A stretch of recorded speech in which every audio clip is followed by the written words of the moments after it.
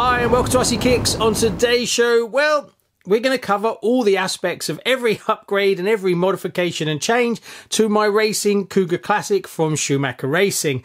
Now, on the Noob Goes Racing, we're now moving over to the team associated RC10B 6.4. Now, I will keep running the Schumacher Cougar, but it won't be directly on the show. I'll just be using it for setting times and comparisons.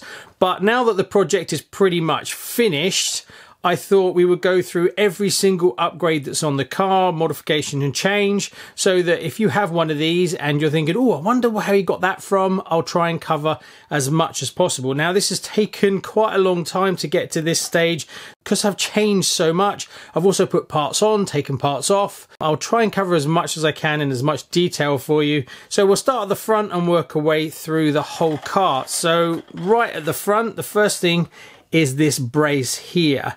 Now, this is a carbon brace that basically holds the hinge pins so that when you whack the wheel, it's actually going to give it a bit more support across the front. I actually have two versions of this. The first one that you see actually on the car now is a 3mm thick, I think it is. This came from the same guy who made me the carbon tower that you see here. Now, he sells these on eBay, so you can actually go and pick these up quite easily. This one's slightly different because I spoke to him about it. He's made this one in 3mm, so it's really strong. The idea is, because another thing with this car is because I will take it racing, I want it to be as reliable as possible as well. I don't want it to break, and being that my driving is not that great, so I've tried to beef up things as well. So the 3mm tower is a really strong one, and I've had a Pro Cat come straight into this in the opposite direction after a jump, and it didn't break it at all. Now, to make this fit into the slot in the front bulkhead, you've got to shave it down a little bit, so that's a slight modification, because really you should be looking at 2mm, but I wanted to get a 3mm one because I want it to be really strong, because it's bound to take a few hits. And also, when the car flips over, the two highest points is the spoiler and this front here. So to protect all the rest of the car, I wanted these two parts to be really strong. We'll get onto the spoiler later on. I've just upgraded, and I haven't even raced it yet, these front arms. Now, these front arms have just been released. I got these from JC Racing. They are made by MSP RC. £30 for two front arms. So I haven't even run these yet, but I can tell you that the actual fitment was brilliant. There is no shims in these front arms at all, and there is no play whatsoever. Now, I had some vintage Cougar 2 Works arms in here, and I had to shim the life out of them to keep them from wobbling around all over the place. So I don't know, it does change the wheelbase going from the Cougar 2 Works, because they really push the wheels back, shortening the wheelbase, which is probably good for the kind of track that I was running on, because I run on the South Cambridge racetrack and it's very technical and small, not massive open areas. But we'll see when I go racing tomorrow.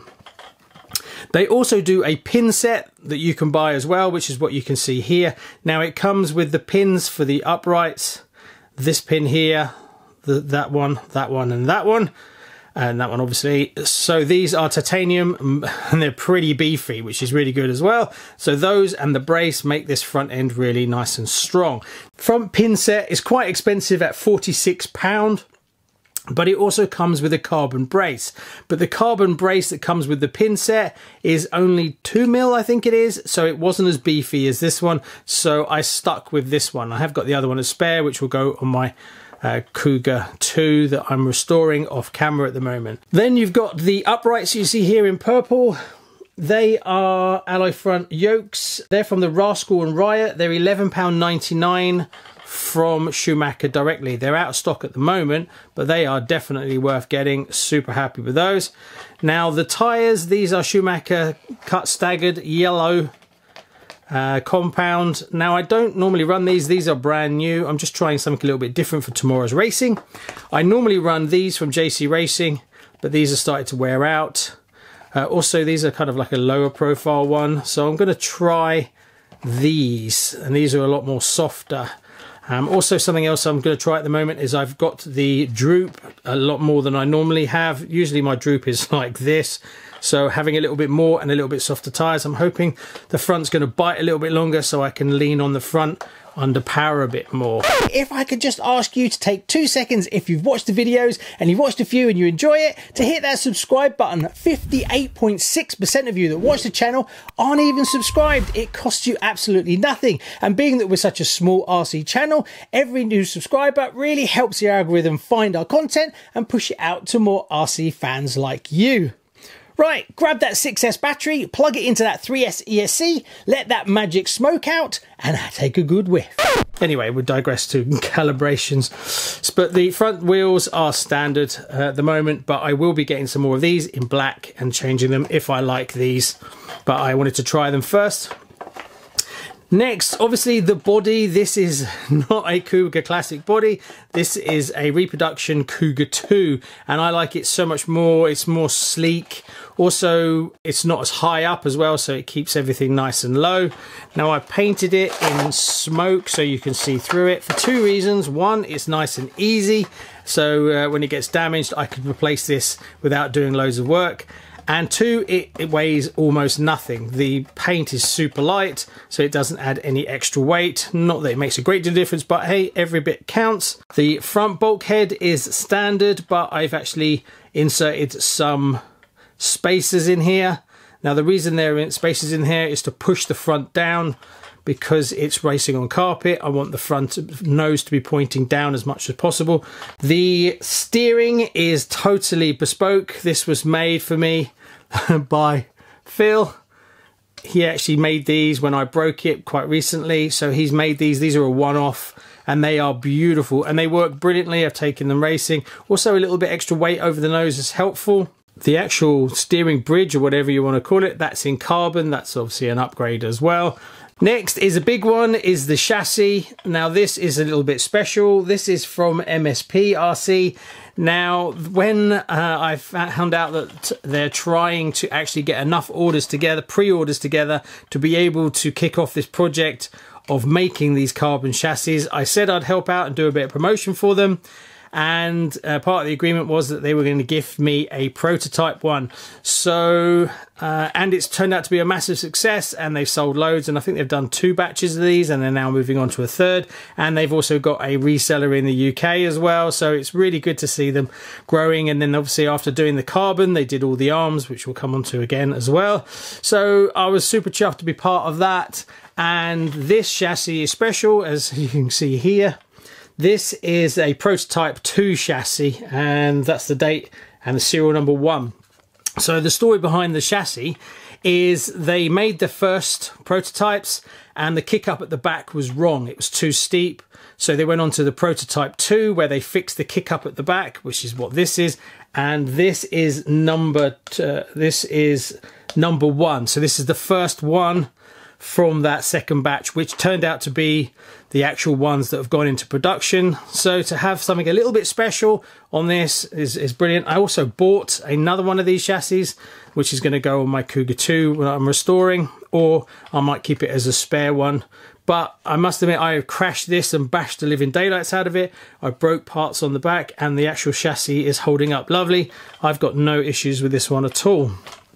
To buy one of these, you can get them from JC Racing. I think they're at £120, or give or take. So a big upgrade, super chuffed with that one. Next, moving our way along, then I run a Reef RC 299 low profile servo. Love these, absolutely brilliant. Not the cheapest in the world, but they take a hell of a battering. And they are crazy fast. So that's the servo. And the electronics you see in this car will be what's in my new racing buggy. Moving further down, the receiver, Fly Sky receiver. I went with this one after the previous versions because it's got no antenna, so it keeps everything a little bit cleaner. Then the uprights. These uprights are the alloy ones from Schumacher Racing. Then the lightweight nuts on the top. These are really nice. You can get other versions of these, but these ones are from Schumacher. U7424, £12.18 these are. Now, these carbon battery covers that you see here, these are not from a Cougar, these are from the XLS. So they don't actually do a carbon one for the Cougar that has the bit in the middle, but I use these because I like them, because you just take one off loosen it off a bit and slide the battery in and then do it up. So this works really well. I can recommend it. So that gives you then the carbon battery stays. Also got the battery pushed as far forward as possible. Transponder, nothing super special about that. That's an MRT. I think they're about 40–50 pound. Then I've got the ESC is an XR10, just stock. Really like this. I think I've got it as a combo for about £100, £110, and it came with the motor we'll come on to later. I'm pretty happy with it. Yes, I could upgrade to something a bit better, but for the price point, I was really happy, and it's got loads of power. Next, we've got a brace here. This brace I actually made myself. These are just, I think, 20mm standoffs. Really, you need about 19, so I had to put a shim in there. This carbon bits I made myself. I just cut up an old one of these, basically, from a different car, and then I just made it. You have to shave it down a little bit. Now, the idea of this is to give a little bit more support from the back of the car when it gets hit, that it tries to turn up to stress the bottom of the chassis. So you can make those. Some companies do sell those, but I just made my own. All the screws have been changed to titanium. Then the bulkhead that I've just fitted now. This is a Cougar 2 bulkhead. I've actually borrowed this one from my Cougar 2 because I've got another one coming that was going to go in this, but it's a bit late for tomorrow's racing. The shocks, they're obviously Schumacher big bore shocks. Now, I had these already, so I didn't buy these, but you can buy them. These are both long versions, but you can have the mid-size ones. Schumacher also does this carbon mount up here, which is really thick, huge. That's worked really well. I also changed the wing mounts. These are different ones, so it has got flex up here. I'm not sure what they come from. I can't remember now. Because when you buy this carbon tower, it changes this spoiler to be fixed. Whereas having the flexible one, I like that. When I roll over, it helps dissipate some of the impact. Now we get onto the back of the car, where it just keeps there's more and more mods all the time. The spoiler came from JC Racing. I like this not only from it looks nice, but it helps when the car rolls over a lot. This is obviously really hard, so it takes a lot of the beating the car gets, and obviously being flexible, it helps as well. The hubs, these are from Cougar 2. These are not the original ones, and the reason we have those is you have 2 adjustments you can make. So it's all to help dial in the back of the car and keeping all the camber under control. The rear arms, again, from MSC Racing. These have been out for a while now, and I'm pretty happy with them. I did have one that was drilled out too much and it had too much play in it, so I bought another one. But the other ones that I've got have been fine. So if you get too much play in, just speak to them about that. But I'll end up putting the other set that I've got on my shelf queen, so I'm not that bothered. So let's look at the gearbox, and this is where it all gets completely out of control. Now, the actual belt tensioning, eccentric, or whatever you want to call them, those are alloy from Schumacher Racing. Then you've got the bearing carrier here, those ones, there's one on there and one on the other side. They're in aluminium, you can get those online. Now this part here, which is normally in plastic, this one is a alloy version of it. This was gifted to me when I was out racing. Super kind, as these are ultra rare, really difficult to get, and no one really makes them at the moment. There's always been like 2 versions of this one. There's one that's got the heatsink on it, and then there's this one. Also, I'm running the carbon sides to the gearbox. Now, you could argue that this is not a good thing to do from a heat dissipation point of view, but this runs super cool. Being that it's a 10.5 turn, this never gets warm at all. It's super cold, so I wasn't bothered. So a bit of bling, but this flexes quite a lot until you put this, it locks it into place. So when I first fitted this, I thought, well, I'm not overly sold on it, but as soon as you put this plate in, there's a groove cut into this at the back, it all kind of locks together, and it works really well, and it looks really cool. Inside here is a Pro transmission, standard Schumacher stuff with the slipper.